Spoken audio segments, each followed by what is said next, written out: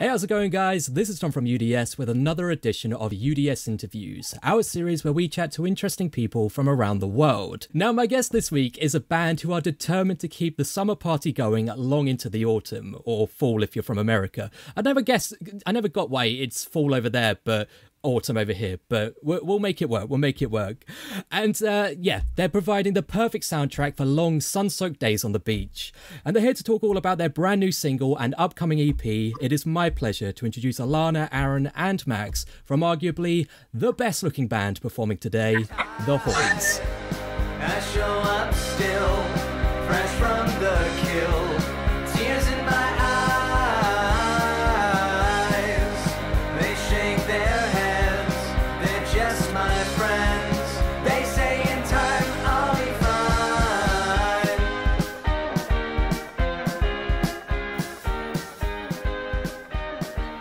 Wow, what an intro. I speak no lie. I speak no lie. I speak no lie. Guys, how's it going? It's going good. It's going great. It's going really good. It's been a good week. It's been a very good week. Oh, is there any particular reason it's been such a good week? We had our first. Well, no, we had two shows. So it was two of three of the shows post pandemic. Well, I say post pandemic very lightly. We were very much still in it. But you know, to have the ability to do shows. But yeah, we had two this week. They were so delightful. It's nice. It's cool to see an audience that's like down to be masked, but like down to music. That's awesome. I mean? They're like, we want to see it. We want to be safe, and we're here to have a good time. Interesting. So is that kind of like what's recommended over your guys' way at the moment? Is that if you go to sort of in-person events, that you still, even something like that, you still have to mask up? Yeah, I mean, when you drink or something, you just pop it off, and some people don't wear it. And you know, at the end of the day, like.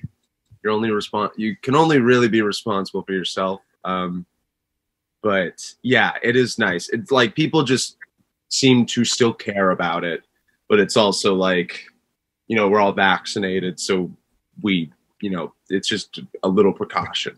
Of course. Yeah. It's like when you get some food, you know, you may as well just grab a few. Exactly. Yeah, it's kind of similar over here. We have like these little QR codes that you can download on your phone to prove that you're double vaccinated, and as long as you've got that or you've got like a negative test, then you can get in, and you don't really need to wear a mask. But you know, as long as you're not like down the front moshing, then you know normally people tend to be wearing masks. So it's awesome that, you know, it sounds like you guys as fans are very conscientious, very caring, and yeah, that must be a good feeling. It is. Yeah. That's awesome. How it is. Yeah, we have the QR code here. Well, in California, I don't know about the rest of the US. Yeah. Awesome. I still use my card. I have that in my wallet. I was gonna. Oh, hipster over here. Yeah. Oh, you're the analog one. Lo-fi. Yeah. I got an analog vaccine card, dude. I've got mine on a cassette. It's just you know, a voice to text, just like explaining that I've got it. That's my vibe. But no. Anyway. For the unfortunate few who may not have heard of you guys yet, could you just quickly introduce who the band are? Sure. Aaron. Oh yeah. Hey, I am Aaron. I am the guitarist for the Haunts. I do the drums. And I do the singing. Awesome. Well, that's kind of your musical expertise, but I want to get to know the real you as well. And the way I like to do that is to ask the hard-hitting questions. And that is, if each of you individually was a type of sandwich, what kind of sandwich would you say best represents you as a person? Oh, whoa. Ooh. I'd be a PB&J because I'm edible at all hours of the day, and I'm timeless. Very cool. Reuben was a close second, but that was just because I like them. You know what I mean? They're my favorite sandwich as well. So. I feel like, can we do bagel sandwiches? Do you guys have Hell yeah. Okay. I want to be a lox bagel. Yeah. What's a lox bagel? Like a smoked salmon? Yeah. But that's probably because I like it too. Whoa, wait. Are we introducing you to this right now? I've never heard of a lox bagel before, but I Wow. love... Wow. Whoa! Tell me more. Tell me more. It's like basically everything that makes your breath the worst it could That's the best food, though. That is the best food. It's the best. It's just like onions, chives, smoked salmon, cream cheese. It's like afterwards you just kind of, like, bathe your mouth in Listerine. And then you usually have a coffee with it too, so it really just takes it all home. Pungent but delicious. I love it. I love it. I'm gonna have to make one of those this weekend. This is a thing that's happening. Yeah, do some research. Please do. I am in debt to you for this amazing suggestion. Yes. Aaron, what about you? I feel like I'm gonna be like the struggle sandwich, where it's like 2 pieces of bread, and then you toast the middle bread, and then you just like soak the middle bread in like some vodka or something. And just... I thought you were gonna say a hot dog. I thought you were gonna be like that, like, you know, you're like, hot dog's a sandwich. Hot dog's a sandwich, dude. I'll be like, I'm a Pop-Tart because I want to piss people off. Yeah. Oh, we've got analog vaccine cards and Pop-Tart sandwiches. This is truly the most hipster of interviews. But, it really is. I mean, Pop-Tarts are one of my biggest guilty pleasures. We don't have the same range of choice that you guys have over there. We only have like 3 flavors. But, especially when you're a little bit hungover, just a nice little Pop-Tart hits the spot. It hits. Do you toast it, or do you just go in? I mean, I will toast it. They do say on the box you don't have to toast it, but I love myself too much not to put in that extra 30 seconds of effort. Like, that's self-care right there, is toasting your own Pop-Tarts. Oh, anyway, we should probably talk about music, shouldn't we? So you guys have just released your latest single, Stockton. It came out yesterday, I believe, if I'm not mistaken. And this is a single with a bit of a history and a bit of a story behind the the premise of the song. So could you tell us a little bit about that? Yeah, if you don't mind me taking it, Alana. Yeah, take it over. Go for it. So we were on like a month or two before COVID. We went on a 10 days of 10 shows up California, the West Coast and stuff. And we did a show in San Francisco, and there was this thing where we had to like switch venues, and it was a mess, but it ended up being cool. And I ended up seeing a friend. I saw 2 friends. One of them I hadn't seen in a long time. And these 2 friends, we history says that we get into some debauchery. So, I won't go into too much detail, but it ends up that like I see the sunrise, it's one of those evenings that turns into a morning. And as I'm just like seeing the sunrise, I'm like, oh boy, I am in it. Like I am in for it. And I finally go to bed, and it was like, honest to God, one of the worst hangovers of my life. Like where I didn't even know what time it was. I felt like emotionally unstable, like just like, oh my God, what did I do? Why did I do this? Why do I keep doing this? We've all been there. Just to cut you off for a second. Meanwhile, me and Aaron are back at the house, like snuggled up in our own like little corners. Like we had tea and we were ready for bed. So sensible, so mature. Yeah, yes. And I don't like to glorify this idea that like musicianship is directly related to like getting wasted. But this was a rare occasion. I hadn't seen this person in like 3 years, so it was like I was like, okay, well, I can't say no. So we do this, and I just like, I feel miserable the next day, and it's like 2 p.m. We have a show in Stockton, which is like 2 hours away from San Francisco. Yeah. And I gotta find a way. I'm in the city, they're in Oakland, which like you have to cross a bridge, and I like was trying to find a bar. My stomach was just like, I didn't throw up, thank God, but like my body was just like, there's no way you can move. So I've called just the most overpriced Uber, and this like Russian guy drives me to Oakland, and I'm like crying in the back seat, like why did you do this? And just like, why did you put your bandmates at risk? Like, was this really worth it, you big dumb idiot?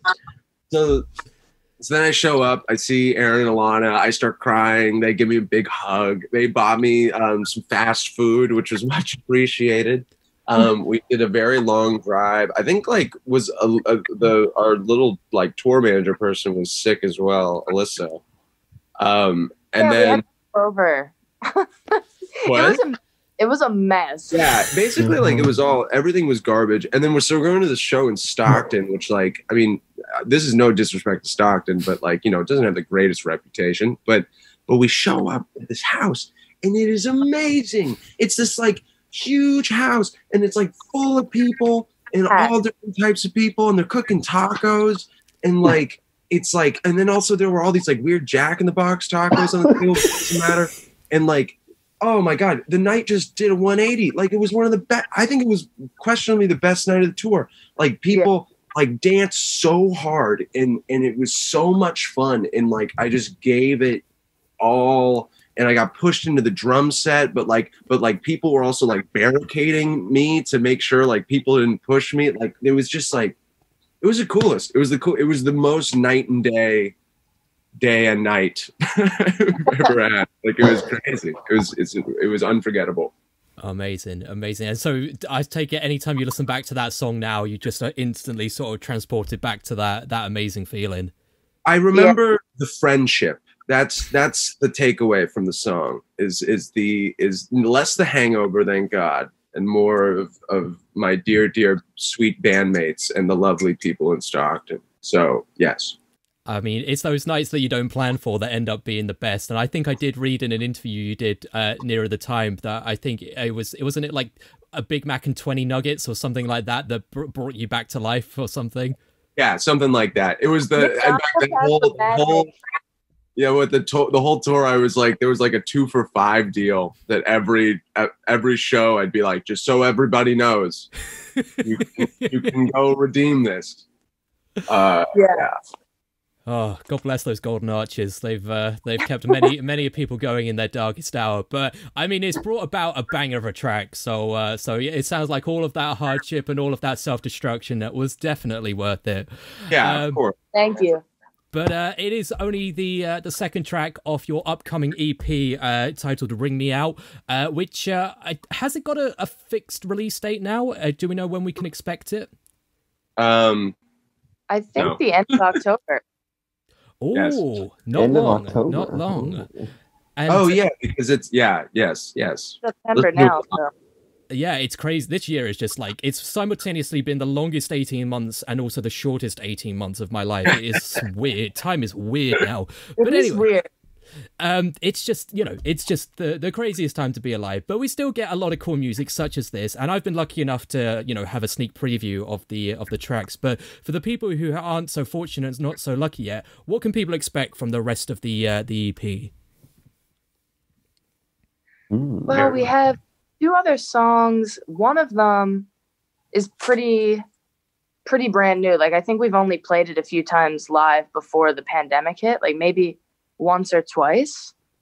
And then the other one is not an older song, but we've definitely played it before.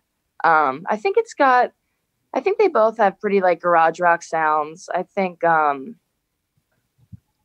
as much surfy as like Fuss on the Bus was. But I think they're pretty high energy. I'm excited about it. Yeah, I mean, I'm hoping you guys can make it over to the UK sometime because I want to hear it live. I want to hear that whole thing live. Hey, me too. Goal. Yeah. I mean, goal. But no, the songs are what's nice. I've heard from people, and I think this is true. Is like, so we had our first EP, and that was like we were just like, okay, these are songs that we play, and then this is like, it's like we're kind of finding the niche more. We're hitting our stride a bit more. And then two, like we did this kind of with the last EP, but it's usually like we have one hella surfy song, 2 like pretty safe songs, and then one where we're kind of like trying something a little different. And the little different one on this EP is going to be coming out with the whole EP as well as the other. Yeah. But you know, all in all, I think if you like any of the sound, like it's not going to be some like, you know, 3-4 you know, jazz track, or, you know, it's not, I mean, which could be cool, but, you know, but it's not like a huge departure. But yeah, the songs are great. I'm very pleased with how they sound, and because like how they translate live is, I think, the key. Like, it's written live, you know, like it's difficult to capture that energy. But I think we do a good job. And I enjoy it. Yeah, I totally dig it, and as I say, if you guys ever make it London way, then the drinks are on me, and we will have to do this in person. Well, I drink a lot, so don't say that. No. Well, I've heard the stories. Yeah, we need a new track, please inspire us. yeah. One night in London, I drank too much. See, I actually live by the sea, so that's dangerous for getting drunk by. Like, you know, anytime being drunk by the sea is always a recipe for disaster. So, yeah, maybe we'll stick to London. Although there is a river there as well. Any body of water and alcohol is a bad combination. But anyway. One of the things that we've all been doing a lot during like the COVID era and everything is consuming a hell of a lot more media, whether it be video games, movies, TV shows, everything like that. And we happen to talk about that at UDS as well. So with that in mind, if you could have one of your tracks featured in anything, whether it be a movie, a video game, TV show, anything and more, what would be your dream thing to be featured in? Ooh. Wow. Can I say all of them? I would love that. Oh, what answer is that? I mean, a movie would be cool, but a show, like, it'd be cool to An be intro like, song would be cool. and all of a sudden your song is on there. So is there a particular kind of movie or TV show that you would like, you know, would be the dream thing? I feel like our music would be good and either like a coming of age or like a really stupid comedy. Yeah. I can see that. I have two answers. Is that okay? Absolutely. They're very different. So it's, you know, one, agree, the TV show or movie, it'd be fun to be like, someone actually approached us a while back about this. This is like 2 years ago. And it was that they wanted us in a show and they wanted to put the song in, but we would be like in the background of the show. You know, it'd be like the characters are talking and we're like playing the set. I think that would be really fun because that would at least like allow, you know, you sight and hearing, you know, and you get to like look at us.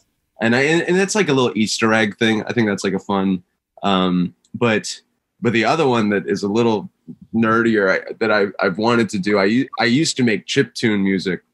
Okay. And I would love like a not a haunts video like game, like that's insane, but it would be great. I feel like some of our songs could translate if we like up the BPM like 40 and just do like doodle doodle doodle, like, you know, just all the goofy noises like doop doop doop doop doop doop doop doop doop. I think that would be dope. I would definitely get down with that.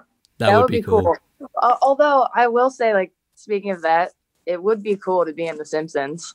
That would be legendary. I'd die happy. That would be exactly what you're talking about, except we'd be cooler cartoons. Yeah, we'd be good. Yeah, you're right. That's primo. Yeah. I mean, we do have a podcast where we rate episodes of The Simpsons, so maybe you have to get you guys on that at some point. Oh my God! Yes. Honest to God, I've rewatched The Simpsons like 5 times in COVID. I'm literally it's on my screen right now. It's behind all of you. I'm watching. I was literally watching. Which episode is this? The Home Sweet Home Diddly Dum Doodly. Season 7, episode 3. I'm trying to think which one that is. I don't even know. It's what happened? I'm scrolling through because I'm kind of at the beginning of it. Marge and Homer go to a spa, and they think that they neglect the children. Yeah, and the kids go and live with the Flanders. And yes, exactly. We've recently wrapped up season 7. We were on season 8. We do 2 Simpsons episodes per podcast episode. So yeah.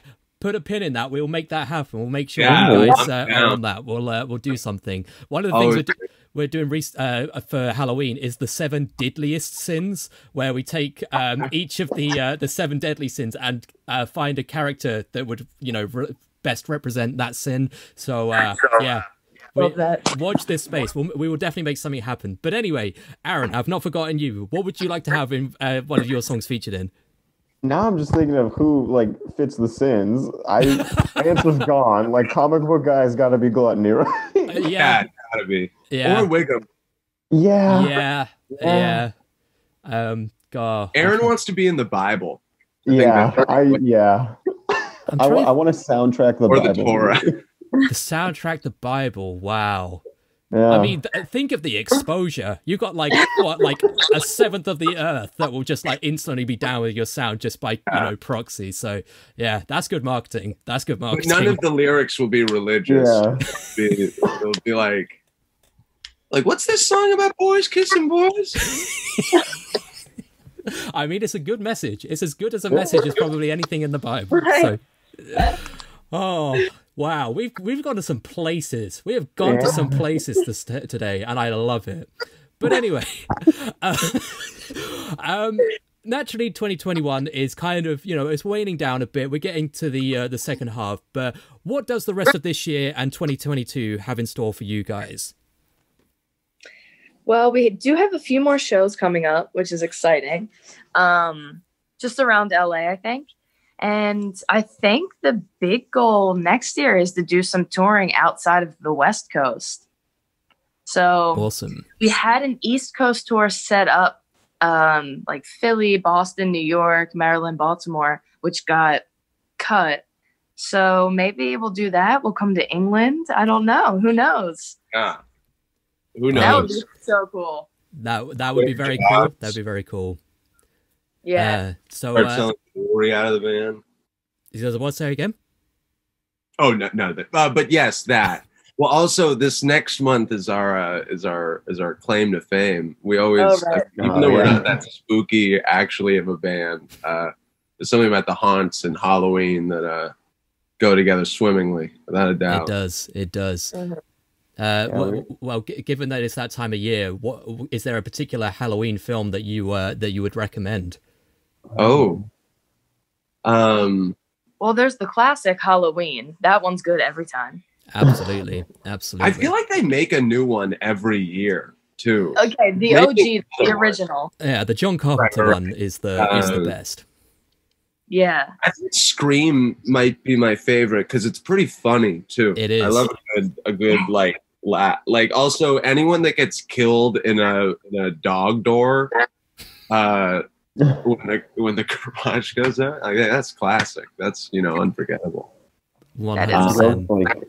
I had it with like one of the bad movies, like a Troll 2 or something. Oh my god! Yeah. Oh, or like, did you ever see there was a movie called Santa's Sleigh? SLA. No. No.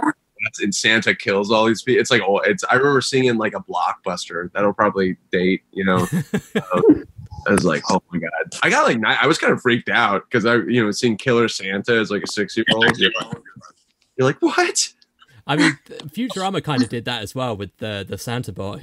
Yeah, very good point. Yeah, and that thing actually kind of freaked me out too. Now that I think about it, when I was younger. Yeah, I mean, his standards were just too high, so everyone was naughty. So yeah, and also Zoidberg was Jesus in one episode, so that's always a good Bible message. But yeah, no, solid choices. I'm not sure if you guys, because obviously every Netflix in every country is a bit different, and it may be a bit culturally locked. But there is a movie called Cockneys versus Zombies, which is basically, do you know Dick Van Dyke in Mary Poppins, where he's like sort of the chimney sweep, like all right, governor sort of thing. It's basically like if there was an entire film made of characters like that, like kind of like Shaun of the Dead. I don't know if you guys have seen Shaun of the Dead. Yeah. But like sort of the rougher end of London, but it's hilarious. It's got a chase scene between a guy in like I don't know what you guys call it over there, but the walking sticks that are like the 4-stick walking sticks where like walker. I think like a walker. There's a chase scene between that and one of like the classic slow walking zombies, but they play it over like the tensest music. It's very funny. Would recommend if you get access to it. Cockney Cockneys versus Zombies. Cockneys versus. Oh, okay. Yes, we shall watch that. It's very good. Would recommend. But yeah, that's enough Halloween talk. I have one other question to ask you, and it's about as dumb as the other questions I've asked you, so it's pretty on brand. And that is, we are UDS, which stands for Upside Down Shark. You can kind of see it behind my head there, but it's a stupid name. We're in way too deep to change it now, so it's just something we rock. But with that in mind, if you guys had a favorite shark, whether it be a movie shark, whether it be a shark from nature, it could be any shark in the world, what would you say your favorite shark is? Megalodon. Right away. Right away. Bigger, go home. Had that ready to go. You can't get much bigger than Megalodon, so yeah. Okay, I do have a favorite shark though. Oh, hit me. Because my dad goes fishing sometimes. Like, he's not a fisher, but he goes fishing. Yeah. And when I was young, he went fishing and he caught a hammerhead shark. Like, the entire boat had to come over and lift the thing up. They let it go, but it was like huge. You're gonna say that was your picture of it. And I was like, yeah. So that's my favorite shark because I love that story. That's amazing. That is so cool. Also, kind of terrifying. I think if like I was fishing and I saw arguably the scariest looking shark, because that thing does not look like it should exist. So yeah, that's intense. That's so cool. What about you, Aaron? I gotta pick between two classics, either Baby Shark or the Tornado Sharks from Sharknado. I mean, classic. I don't know if you would call them classic. They're very, very cool icon. sharks, but cinema icon. Baby Shark is a good one. It's so weird. It's so weird how Baby Shark is one of those things that I feel like has so much love in the States. Like, loads of bands I've interviewed from the US love Baby Shark, but if you mention that thing in the UK, you will get punched. People hate Baby Shark. Rightfully so. But, Aaron, take it back. I mean, I'm not going to punch it. I'm very ambivalent to Baby Shark. If it teaches you that sharks can have families and are pretty cool and not scary, then by all means, like, let the baby shark live. But yeah, it's weird. It's just so weird how it seems to get so much more love your way. But I'm down with Sharknado sharks. I'm down with Baby Shark. I'm down with Megalodon. I'm down with Hammerhead. All sharks are cool. All sharks are cool. Until they eat you. Until they eat you, and then I think, don't you have to like jam them in the eye or something like that, and then they kind of let you go? Focus the nose. Is it the eye?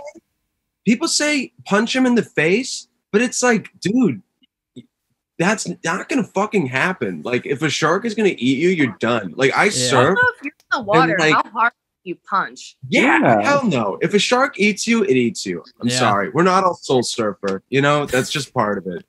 I mean, we're in their we're in their home when we're in the sea, so we're kind of fair game. So yeah, if a shark wants to eat me, I'm not gonna stop him. I probably will try and stop him, but probably fail. I wear salt when I go in the extra salt, just it's like, hey, if you're gonna have me, I want you to remember this meal. What you do is you take 2 slices of bread, you put one on your chest and one on your back, and you make a mac sandwich. And I soak myself in vodka, a la Aaron Sam.